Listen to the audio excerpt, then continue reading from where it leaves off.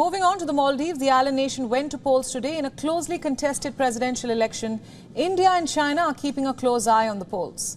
President Ibrahim Soli is seeking a second five-year term in the popular Indian Ocean tourist destination. He's appeared to be slightly ahead in the polls.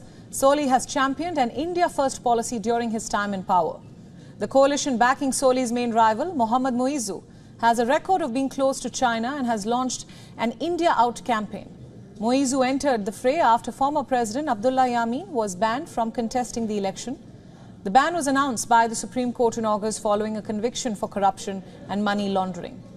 The final results are expected to be out on September 10th. If no candidate secures a majority, a second-round vote on September 30th would decide the winner.